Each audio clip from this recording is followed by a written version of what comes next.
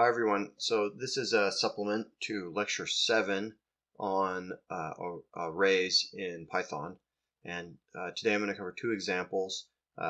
First, just go through some examples of some basics of arrays, including lists and tuples and Numpy arrays, and then I'm going to do a little bit of examples of math problems using arrays that are similar to what you have on your homework. Let's get started. So the first thing I want to just point out here is that there's lots of documentation on arrays. Python has documentation on lists and on tuples. There's this nice Stack Overflow article. If you've never used anything on if you've never looked up anything on Stack Overflow before, I highly recommend it. So Stack Overflow is this great website where you have all these questions and answers, and you can, put in Python arrays versus tuples, okay? And I actually find just Google is the best. So Python arrays tuples Stack Overflow, okay? And there's this great article here on what's the difference between lists and tuples, if that's confusing to you, okay? And the way it's organized is someone asks a question, and then someone answers it, and the answers get upvotes. It's like Quora if you've used Quora before, but for technical articles. Anyway, so highly recommend these different pieces. Let me go ahead and forgot to mark that on top. Okay, and if there's any further questions you have. All right. So let's go through here and talk about just the difference between a list and a tuple.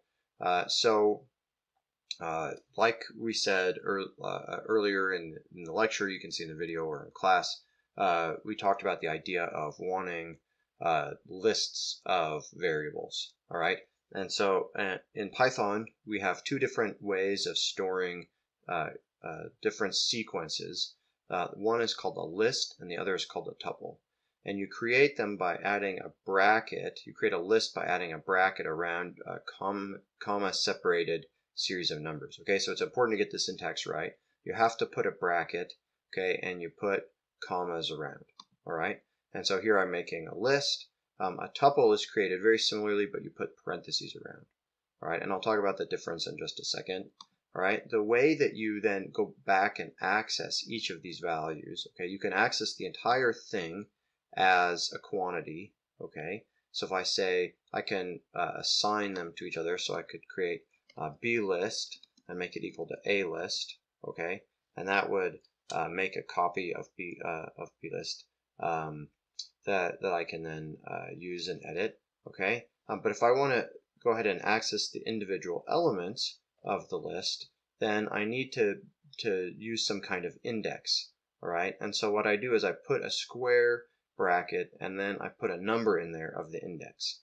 And the index of the list starts counting at 0. So this is element 0, 1, 2, 3, 4.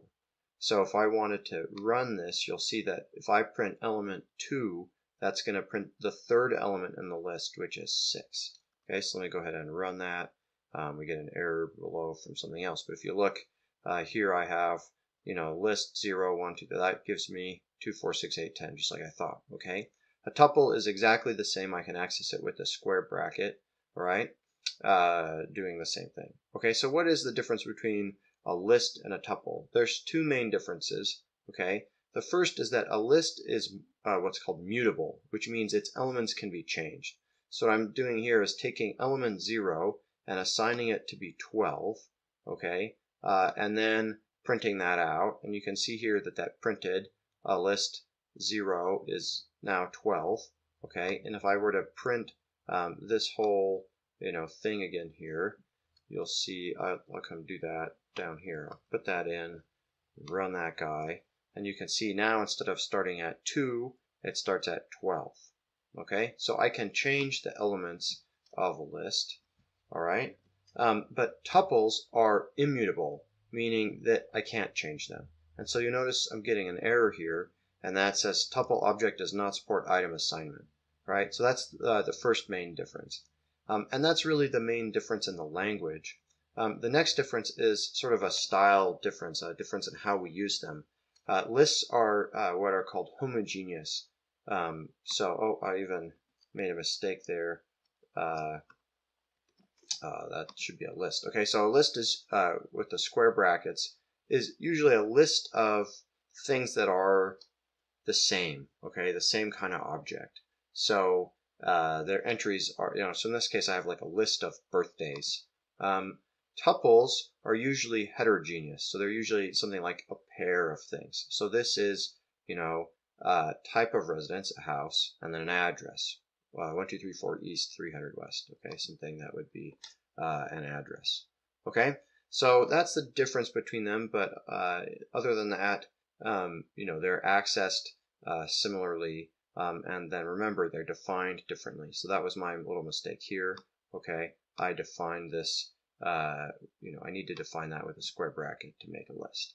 Okay, so let's do a little practice for a second. Why don't you stop and do a little practice and create a list on your own called MyList, which has the first prime numbers, or first 5 prime numbers in it. Okay, see if you can define that.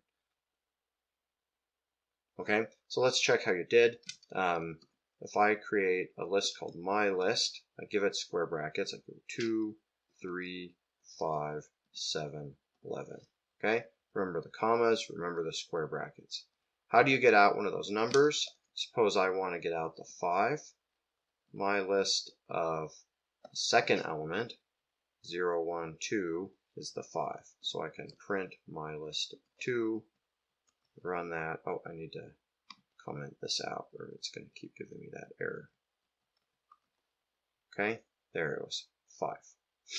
Okay, so now let's move on. So when we want to do numerical methods, when we want to do math, it's very convenient to use the Numpy module because there are lots of things in the Numpy module that that are predefined math functions that will allow us to do lots of interesting things, including linear algebra. And so we want to be able to define arrays and matrices in this Numpy module, using this Numpy module. And so Numpy has another kind of list or sequence that they call an array, which is really valuable. And so to make an array, you call this function numpy.array. And so it's a function, so you're calling, it with parentheses, okay? And the argument of the function, you give it a list. So if you put a list in there, 3, 6, 9, 12, okay, it will make a Numpy array. And if I run this guy, let me put a little, to avoid any of the shenanigans below, let me just run this. Oh, and you can see the first mistake I made here is I didn't up here import Numpy. So I got to do that first. Sorry about that. Okay. All right. So now I run that, and what does it do? It prints a Numpy array, and it prints my whole array for me. Okay. 3, 6, 9, 12. Great. Okay. So now Numpy has many ways that we can define an array without having to type all these numbers in by hand. And as you can imagine, if I wanted to make an array of 4, that's easy. But if I want to make an array that's 50 long, that's really a pain. Okay? So they have a bunch of different ways. One way is through this function called zeros. So zeros defines an array that's the length, this length. So it has a length of 5, but it is filled with zeros. That's useful. Okay? If I use numpy.ones, that gives me an array that's all filled with 1s. That's this length. And then if I multiply by a number out front, it will fill, I'll have 3 times all those 1s, and it'll fill it with 3s. Okay? So let me just look at that and show you how that works. So I run those guys, okay, and print, and lo and behold, I get 5 zeros and 6 3s. Okay? So that's pretty convenient. The last, let's see, a couple other things. So I can use this function called arange or arrange, and this will give me a range of integers that starts at 4 and stops at 10, but non-inclusive of 10, okay, which is what I mean by this bracket here, all right? And so that means it'll go 4, 5, 6, 7, 8, 9. This is just like the range function that we have in for loops, okay, except this is creating an array out of it. So I think that's what the A stands for, an array range. Okay, so if I run this guy, it's going to give me a range of integers.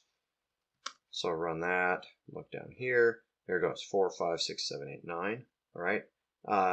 And so the same rules for the different things here. So this is my start, this is my stop, and if I remember right, this is also my increment, so I can make it count by 2s, and there it is, 4, 6, 8. Okay, so just like we learned with loops last time. Okay, and if you need a refresher of that, you can go ahead and watch the video from last time. And then this one is super useful too, linspace. Linspace gives you a linearly spaced set of data, but now it will use floats instead of integers, and so you can have decimals in between. So if I want to have a range from 4 to 10, where I sort of evenly space out that data, I keep hitting the microphone, hopefully that's not too, it doesn't make a huge thump. But if I want that sort of linearly spaced data, I can use linspace, okay? And if you come down here and look at that, that'll go 4, 6, 8, 10. Notice the dot after it for the float. If I make it only 3, that would normally not, let's see, I want to make it, let me make it like 10. So I don't have just, oh man, that made it ugly. Let me try a little bit fewer, like 7. That's exactly how many there are. 8. Let me try 8. Okay, so if you see 8, now look at this piece right here. Okay, you can see it did 4, 4.85, 5.71. Okay, it goes exactly from 4 to 10. Okay, with you know, how exactly the distance in between each of these values it needed to have 8 different numbers. 1, 2, 3, 4, 5, 6, 7, 8 different numbers. Okay. Notice that linspace is a little different than arange. Okay, linspace goes all the way to 10, so it includes the 10 here, whereas arange does not. Okay, arange is non-inclusive of that final number. Okay, the last thing I wanted to point out here is that you can. I want 5. Is that when you do a copy, that this copy does it in a way that's called by reference. So basically, if you remember, we talked about how there is the value of a variable, and then there has to be a place where it's stored. It's memory. Okay, you can think of data sitting in like an ice cube tray. Okay, there's a bunch of different spots where the data sits in memory. All right. And what happens when you make a copy in Python, it doesn't take that memory and make a new copy somewhere else. It just creates a new reference to that same memory spot, okay, for a Numpy array. And so what that means is that when you change the X, it will also change the Y. So this is showing an example of that. Let me create a new code block here to show this. Okay, so let me go back and make this one not so annoying. 6. Okay, oh, that would have been good. 6 would have been the right number. See, 4, 5.2, 6.4, okay? So now let me look at this one. So I'm going to create a copy of y is a copy of x, okay? And so I'm going to print out x and y, all right? They're the same. So now I'm going to change the second element, or the index at 2, which is actually the third element of x. So I come over here and I've changed 6.4 to 7, okay? But notice that that also changed y. Okay, that's kind of weird. It's doing that because they're referencing the same spot in memory. Okay, the same ice cube tray. Okay, so if I want to not change that, I have to use this function called copy. So z is equal to numpy copy of x. Okay, and now when I change x again and I print out z, they're not the same. Okay, so when I call copy, that takes the entire ice cube tray and replicates it somewhere else, and now they refer to 2 different, I'm off the camera, 2 different spots instead of, the same spot in the array. Okay, so here is a good practice to try to see if you understand. Try and create an array T which ranges from 0 to 1 inclusive with steps of 0.1. Okay, so hopefully you've taken a second to do that. So here's how you do it. So which thing gives us a range from 0 to 1 with steps 0.1? That would be linspace. So I do numpy linspace, and I want to go from 0 to 1, okay? And then I need to have the number of steps, and if I remember right, I think it's 11 steps that I need, right, to go exactly 0.1. We can check though and print out our t and see if I'm right. So run that guy, and there you go. That's exactly right. So 0, 0.1, 0.2. Well, how did I know 11? I have to know the the delta t that I want, and delta t is going to be 1 minus 0 divided by this number minus 1. Okay, because that's how many spaces are in between is minus 1. So if I wanted 10, I wanted 1 divided by 10, I would need 10 plus 1, which gives me 11. Okay?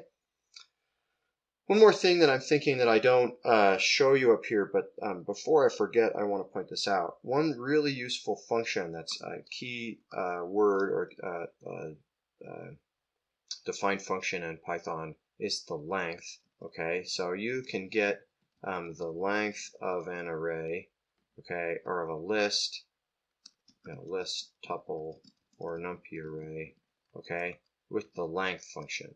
Okay, so if I want to make a variable, I'm going to call it, I don't know, let me just call it A, all right, and it's the length of my list. Okay, that will tell you how many elements are in the list. Okay, so if I run that, my list was 1, 2, 3, 4, 5 elements long, and you can see down here it printed out a 5. It's maybe a little hard to see, so I can put length. Let me run that again. Okay, length is 5. All right, if I made my list longer, out to 13, that'll tell me how many elements are there. 6. Okay, remember that this is 0, 1, 2, 3, 4, the 5th value in the index, but there are 6 total elements. Okay, so that counting by 0 thing can be a little weird to get used to. I hope that's not too crazy for you. Okay, let's see. How do you make a matrix? A two-dimensional matrix is really just a two-dimensional array. So an array, would just be a single list down the row, 1, 2, 3, 4 elements. A two-dimensional array would be a list this way and a list that way. Think a table, or is essentially exactly what you have in Excel, right? As a two-dimensional array of values. There's different ways to make two-dimensional arrays or matrices using Numpy. When you define it by hand, essentially you make a list of lists. So you make a list here, so let me put some spaces in here maybe to make that more explicit. So I have a first list here, 1, 2, okay, comma, 3, 4, and both of those things are lists which I put inside another square bracket with a comma, and I've made a list of a list. All right, so let's look at what that looks like. It'll print out for us. There you go, a list of a list, okay, a two-dimensional array or a matrix. Another way to do this is to reshape a 1D array using this reshape function, and a 2D array using this reshape function. Okay, I'm gonna let you play around with that. I don't think this is the most important thing to learn, but if you'd like to learn how to reshape, you can do that. I actually think it'll be more important when I come down here in this part to talk about loops, talking about that. But suffice it to say, this reshape function will basically take a 1D array that's all strung out, and we'll chop it at certain points and then move that over, okay, and make it so that it's a two-dimensional array. And so you can take, your 1D array here that goes from 0 to 11, counting by 0 to 12, counting by 2s, but skipping non-inclusive of 12, and you can chop it up into something that's a 3 by 2, okay, array using that reshape function, okay. And you can, I do it here, I put it all in one line. If you want to combine it, put your function inside your other function so that you can assign that array. Okay, that's a little bit more advanced, so maybe skip that if it's the first time you're doing this, but if not, you can go ahead and play around with this reshape function. Okay, so the last thing I want to show you is a little bit of, I guess I did talk about sizes down there. I wanted to show you two more things. The first is some advanced accessing elements. So sometimes it's you'd like to access more than one element at a time. So for instance, this is especially the case when you're working with, say, matrices and you want to get a row or a column. All right. So the really useful thing that Python defines is these slicing operators. Okay, so if I put a colon inside the brackets, it's going to give me all of the elements of that matrix. So let's take a look at this here. Let me just run this. Okay, so I create an array that has 3, 6, 9, 12, 15, 18. So it counts by threes. Okay, and if I print x with a colon in it, it will give me back the same thing. It'll give me back the entire array. Well, you say, why is that useful? Like I said, if I have a two-dimensional array, okay, and I want just the row, I can use this one to access just the row. Okay, and then I can, put a comma, and I can access the other element of the matrix. Okay, and that's how I would get, say the values on all the rows in just the 0 column.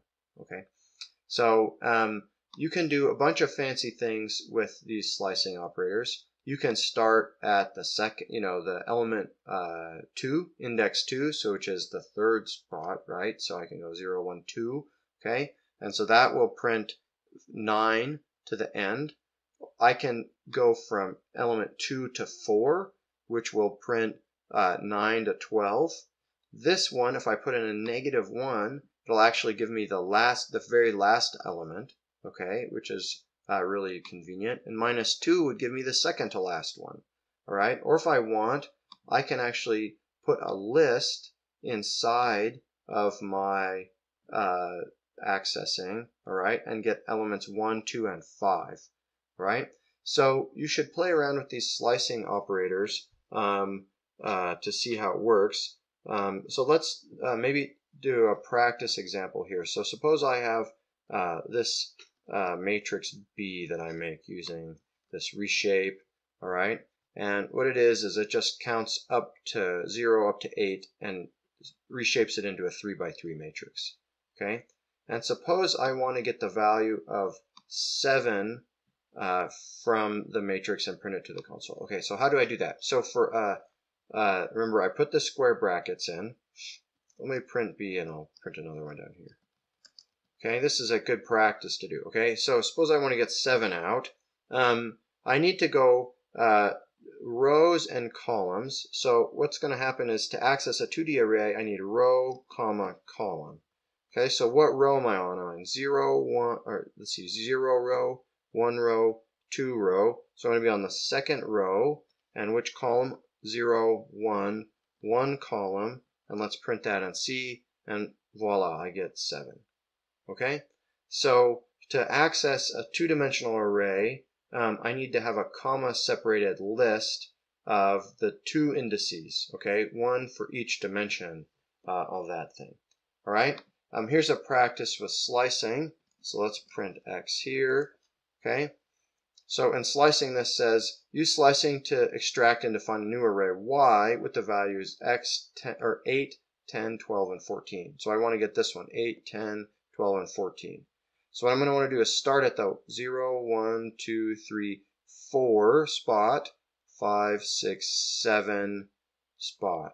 Okay, so I want to access 4 to 7. Okay, but notice here that this is going to skip the last element. This is just like all the ranges in Python. So I don't want to skip the 7th. I want to include the 7th. So I'm going to go to the 8th element of the array, okay, which is the one after the 16, but it's not going to include 8, okay, because it's going to make a list that's non-inclusive of the last spot. So if I print that out, now it gives me exactly what I want, 8, 10, 12, 14, okay. So let me print X to remind us what it is, okay, there it goes, and then I'm going to make Y equal to X 4 to 8. Okay, and then I can come down here and print y, and that does what the example asked me to do. Okay, so finally I do have length here. Sorry, I skipped ahead.